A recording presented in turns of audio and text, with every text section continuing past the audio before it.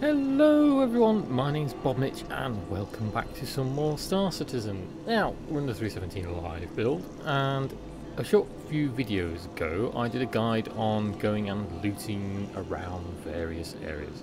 So I pointed out areas like the bunkers, the caves, going to security post Kareah, and just basically how to make some money. Today I'm going to expand on that a little bit and we're going to go in depth. And we're going to visit some of these locations. I've got two in mind for this video that I'm going to do today, depending on how long they take. And one of them is going to be security post Kareah, because it is very, very lucrative for weapons, as I pointed out. I'll demonstrate how lucrative, hopefully. And we're also going to do a cave mission. Not necessarily because that's going to be full of weapons, but I just want to show how much money you can make from one cave run if you check the corpses and things, especially if you're quite new to the game and you're trying to make up some money quick, whether it's to buy some ship components or you're trying to save up to buy yourself a new ship in game, which is always a good thing. So what I want to do first, however, is show you a setup for what I do when I'm going to do a mission. Time was way back when, and I may overlay some footage from donkeys years ago, you could just die in game, whether that's blown up, getting shot, or blowing your spaceship up, whatever, forgetting to put a helmet on, regardless.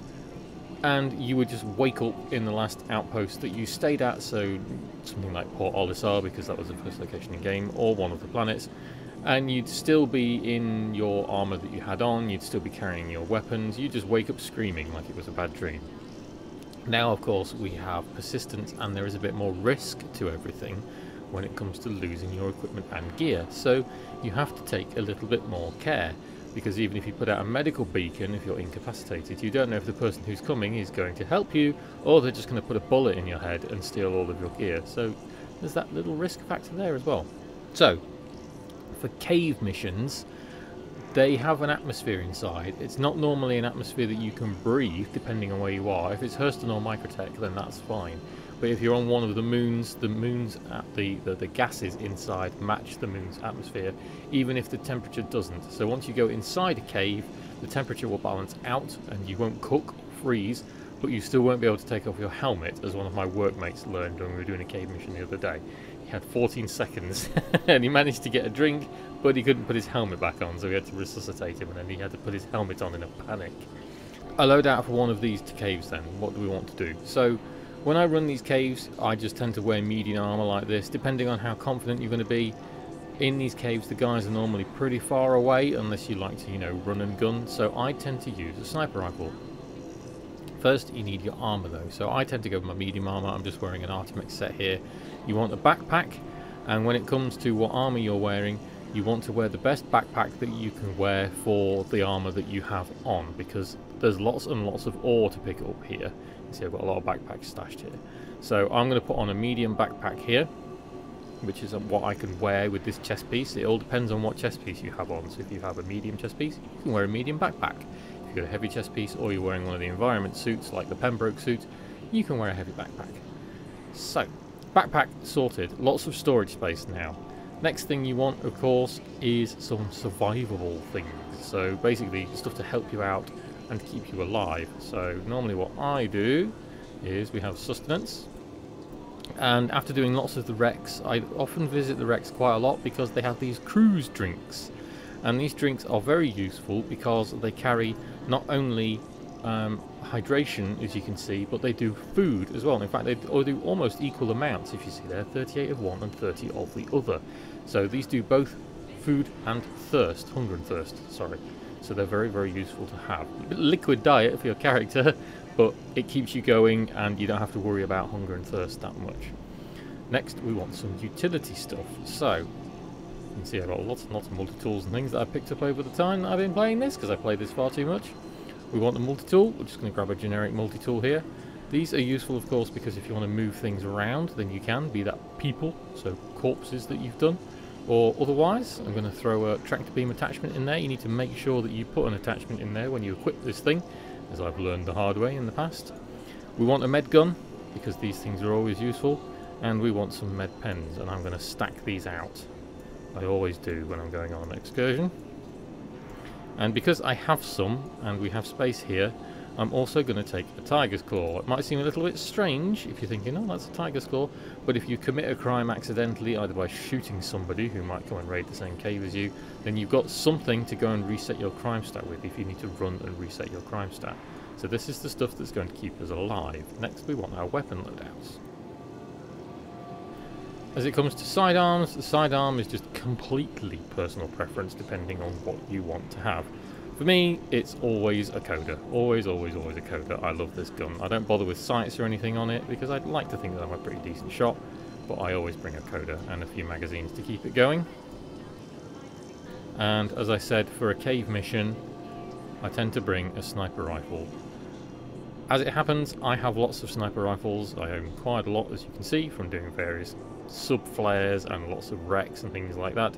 But I tend to just pick whatever's my fancy, so at the minute I'm just going to take an AO3 because it matches my armor set. Doing these things is important if you want to get gear, especially at Kareah, as we'll see. I want to make the note here that the only sniper rifle that's available in game for you to use if you're coming in fresh that you can purchase is an arrowhead, so these laser sniper rifles here. Everything else they took out of the shops, which is silly. I know that, I think there was a thing posted not long ago where it was supposed to be like part of a bug that they are fixing in the next patch, so they are aware of it, especially when it concerns the loot crates that were disappearing. So that's something to make note of. But yeah, it's still sucky, because it means if you want any other sniper rifle in game, or some other kind of heavy ordnance, like these grenade launchers, the P6 LR rifles, which is basically the 50 cals. What else have we got in here? I know I've got some LMGs kicking around somewhere. The S71, that's not sold anywhere. The rail guns, Demeco LMGs, the F55 LMGs. Yeah, they're very, very rare, and you have to just look out when you're doing things like Security Post Korea to try and find them. So, yeah, it's just a bit sucky. Right, ammo for this thing. We want 3 magazines of this, because there's going to be quite a lot of guys in these, depending on which one we do. Where else have we got some more? No, that's for S71. There we go. 3 magazines for that, and we're about good to go.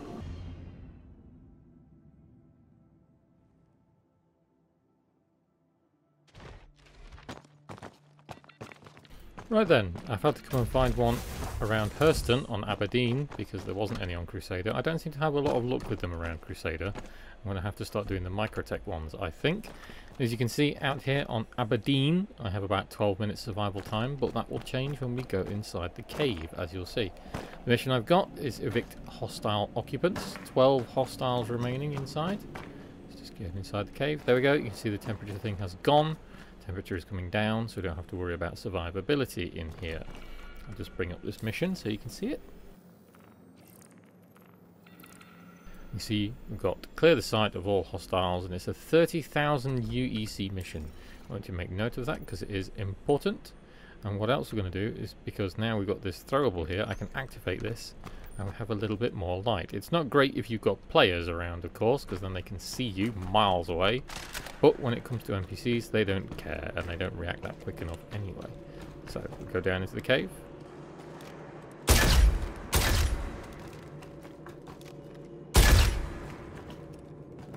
This guy doesn't want to die. Wasn't expecting one that close to the entrance, actually. Normally they're a bit further down. Let's just sweep down here before I start searching him, because I bet there's going to be more of them. Maybe not this time. Okay, so this is what's the important bit. You sweep these guys for loot. And you right click on their equipment and you click open. So they always have multi-tools, but what you're after is this stuff. The gemstones. That's what's valuable. So you check both the torso and you check the legs. Because if they don't have it in the torso, they may have it in the legs. Let's press on.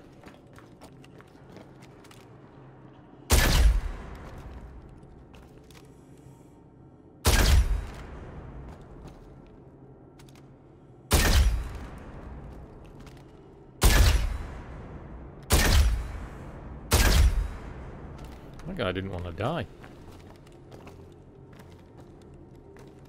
I'm being cautious here because sometimes you can see their flashlights and they leave big trails, and sometimes you can't. It's hit or miss, so you have to be careful whether they'll shoot you or not. Oh, here he is. So again, we just sweep his armour. No, he's literally got poop in his chest there, but in his leg he's got some diamonds. Or some gems, whatever you want to call them. I always tend to pinch the multi-tools as well. The free multi-tools are never a bad thing. Where was the green guy? He was at the back, wasn't he? Oh, there was more than one. Oh, okay. So I did end up killing more than 2 of them. I did wonder, because it looked like he didn't want to die to start with.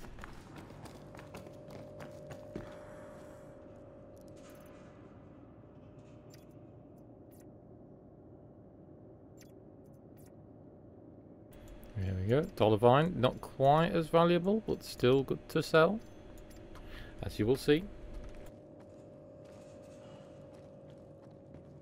Now when it comes to guys with backpacks, you can take the backpacks if you need them, if you're not wearing a backpack. However, I would highly recommend that you move the stuff that's inside it to start with to somewhere else, as it tends to vanish on a relog, as I've told you in other videos. So again, we just move all the gems.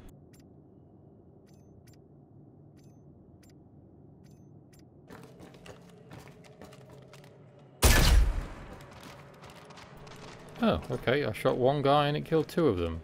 That's an interesting bug I've not seen before. Let's just make sure there's no more of them.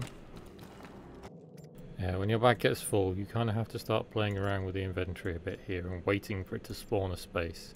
So it can be a little bit tedious, that's why you make sure everything's dead. But, as I said, you'll see that it's well worth it.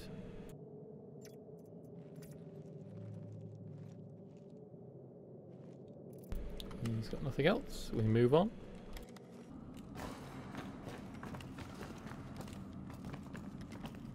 Aha! Here we go. This is what I was looking for. So make sure there's nobody around. Doesn't look like there is. The cave goes deeper.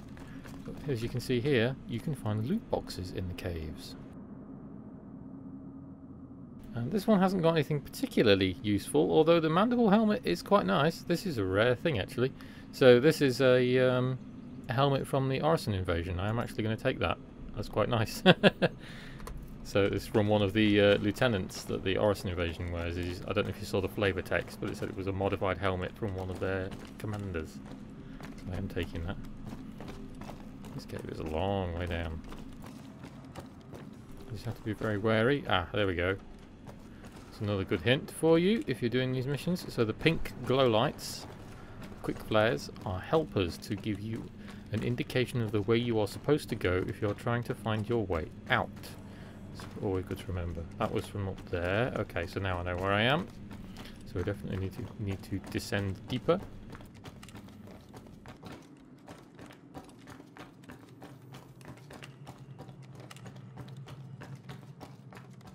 If you're going deeper into these places and you see lots of quick lights in succession like this, it usually means you're going in the right direction.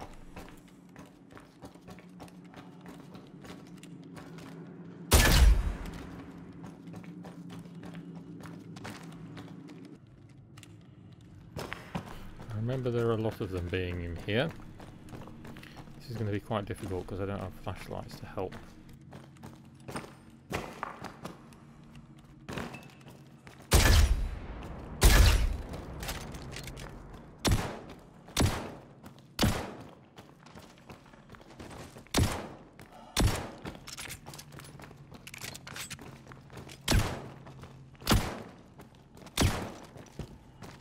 Two left.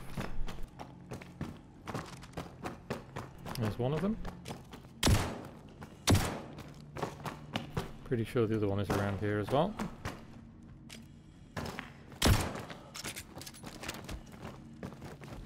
There he goes. I ran out of ammo and my gun bugged as I was reloading. Look at that. There we go. Bit of an execution style to finish off, but it works. And there we go, they're all dead, so now we can sweep them for shinies. Okay, so we're back in Olisar, and as you can see, I have filled my backpack with all of this stuff. We'll put the helmet in the inventory, and that does free up some space, so you had to keep in mind that that space could have been taken up with a few gems. I pretty much looted the last guy as I filled up my backpack there, so your mileage may vary. It may vary as well with the flashlights. Usually you don't have to run around like a lunatic like I had to there and sort of find the last guys because it was all dark. Normally the flashlights light them up and give them away because they stand out like a Christmas tree, and you can just headshot them with a sniper rifle straight away, no bother. Anyway, remember we got 30,000 AUEC for the mission itself. If we sell the dollar vine, 61,000, so we're up 91,000 UEC already. And then ahead of that is another 44,000, so we're nearly 140,000 credits up just from doing one mission, and that's why this one is so profitable. Everyone, if you need money, cave missions are the key if you want quick, fairly quick, fast money.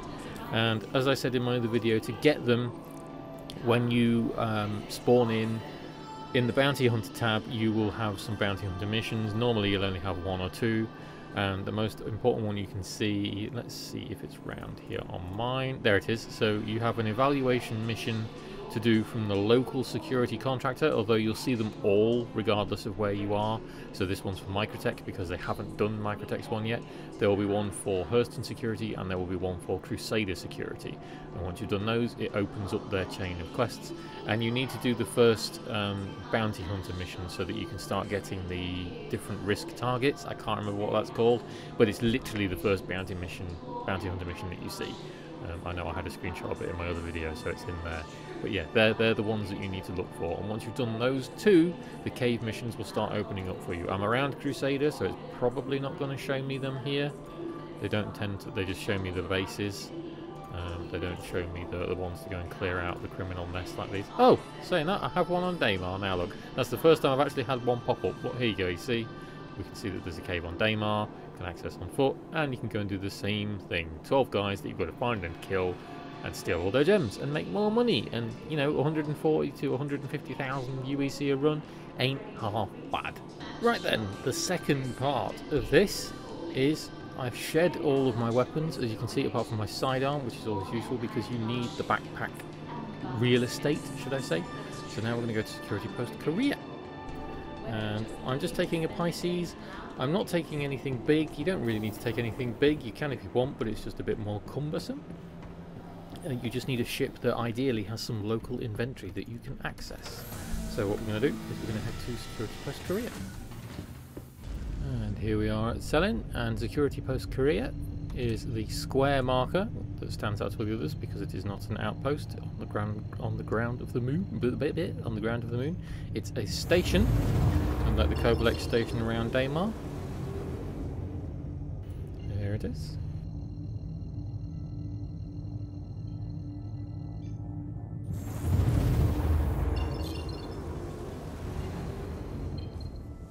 Now we can go and see if anyone's aboard the station. If there are people here, generally it's best to leave it alone and come back later. I don't know if that's that's an advocacy ship because it's white, so it's neutral. You can ping to see if there's ships. But yeah, if there's people here, more often than not, they're either looting like you are, or they're clearing their crime stat. In either case, they will tend to blow you away if they see you, so it's best just to come back later if the station is already occupied. I've left the chat open this time, so we can see what's going on around the chat.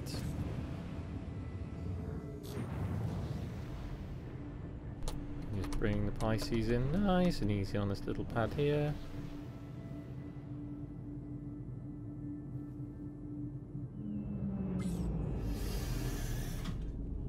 So there's two things to be aware of when you do come here. One of them, of course, is players, as we just covered. You can risk it if you want to, but of course you risk losing your equipment. And the other is to see if the NPCs are up. And I detailed this in my last video about this place. But yes, there can be a mission that spawns 2 NPCs. You just have to be wary and see if they're around you when you come in here. So as we run in, we'll do a quick sprint just to see if there's any NPCs kicking around in the main areas. They'll stand out if there are. They're in their very obvious Ninetales armour. And if they are, you can just quick melee shot them like I was doing, or you can just blow them away yourself. Doesn't look like there's any spawned, and we'll just see if the mission's there.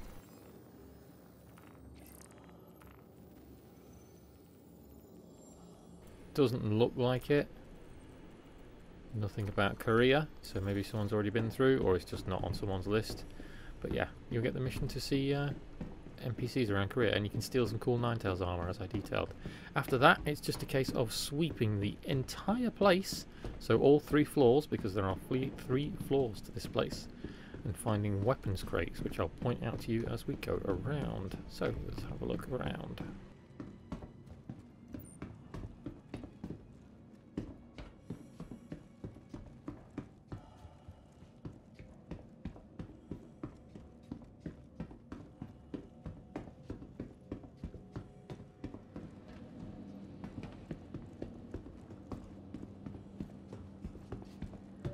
Here we go, here's one on the floor, not been opened yet. And straight off the bat, amazing. You can see how rare these things are, and yet one just spawned up straight away, and I have a railgun. Now it's worth noting, and I'll do it with the P6 in here as well, because I will just take it. When at the current patch, there's a bug where if you just throw things straight on your backpack, you lose ammo and you lose sights. So the best thing to do is to drag stuff in your hands to start with. It was someone who commented on the video last time that made that comment. I can't remember who it was, but thank you so much for that, because it's immensely helpful in keeping all the sights, especially when you're looting sniper rifles all the bloody time like I usually am. So let's continue looking around. We've already found a railgun, so this trip's already a winner. My character's running a lot slower with the railgun on, I can already notice that. Here's another one. Nothing of any note in there, but as you can see, if you want to sell this stuff, it's free loot, and there's a site that we will take. Sniper rifles, 2 sniper rifles and a custodian. Not what I'm looking for, but still, again, if this is you, free loot. I'm mainly on the lookout for the things that are more heavy ordnance. So the grenade launchers and the LMGs. LMGs especially, because those things are just so rare these days. In fact, I looked out earlier today before making this video and I found 2 F-55s. So I was very lucky in that regard. Got a combat knife this time. There's one.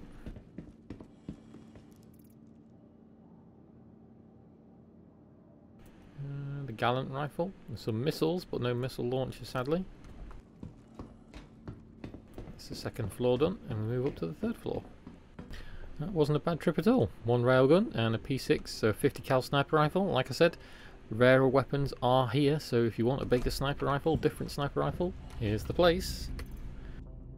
And then once we're in here, we just shove these into the ship storage to make sure that they don't disappear. And then we take them back to my base, which in this case is Port Olisar. We wing them in the storage and off we go. And then when it's Port Olisar, if you use Port Olisar as a base, because it's well worth using, you can just jump servers and do this again and again and again and again and find yourself plenty of decent weaponry. Sort of stock up your own armory. It's well worth it. So, with that said, I hope these were very, very helpful, guys. It's certainly one way to gear up in game, even with the little sort of jankiness and bugginess that 3.17 has had, but it is still worth going out and finding these things. As you can see, free way to make guns. If you don't want the guns, you can always just take them and throw them in ships, especially if you're with a group of people and you can kind of lock the place down so no one else can get in, and then you can shove all the weapons in a crate or something that you spawned or purchased and go and make some money with them. If you don't want to go do the cave missions, just like I've shown you. So thank you for watching, guys. I hope this was helpful. Go out there and get some money, go out there and get some weapons, have fun, play the game. Thank you for watching. Thank you for watching, everyone, and I hope you enjoyed. If you like this and think I deserve it, please give it a like, consider subbing if you fancy sticking around. If you're thinking of taking part in the game, feel free to use my referral code on screen or click the link below for bonus in-game money that helps me out as well. See you in the next one.